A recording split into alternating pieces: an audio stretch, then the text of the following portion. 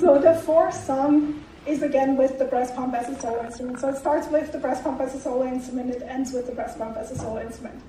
And in the last song I put some filters over it.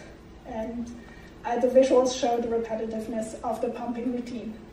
So at the Feminist Festival that I just performed in Toronto as the Feminist Art Festival, somebody described the performance as building an audiovisual argument, and that is pretty much how I would like to have it understood. Not necessarily, you can understand it however you want. In general, reactions, so I've performed this several times, like quite a few times, and some of you have already seen this in other similar events. And so the reactions generally vary, so like women typically know, even if I'm not like talking about it before, women typically know what this is about, whereas like